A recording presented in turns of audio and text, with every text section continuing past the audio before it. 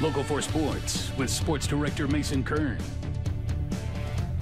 Big Ten Media Days ends with a bang in Chicago. That, of course, is because the team with the most attention takes the podium. Nebraska is represented by head coach John Cook, along with seniors Lindsey Krause and Kennedy Orr in year 3 of the event. It kicks off what is expected to be one of the most intense seasons of Big Ten volleyball in recent memory. That's thanks to the expansion of 4 new teams from the former Pac-12, which each have their own long-standing tradition in the sport. Orr and Krause soak up the Media Days experience, but also say they recognize how much parity potential there is in the league this year and how fun it will be for the Huskers to try to repeat as league champs.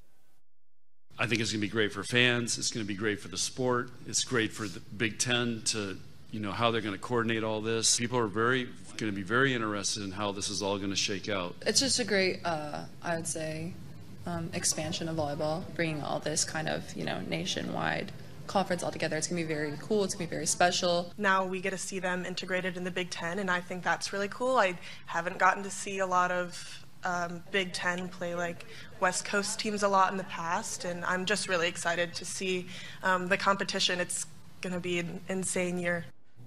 One of the Huskers' key departures is outside hitter Allie Batenhorst. She represents her new school, USC, at Media Days today and reflects on her days as a Cornhusker.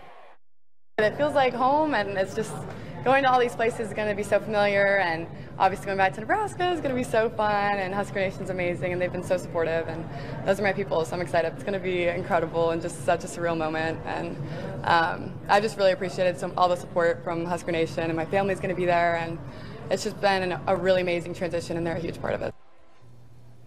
Batenhorst and the Trojans will play Nebraska at the Devaney Center on September 29th.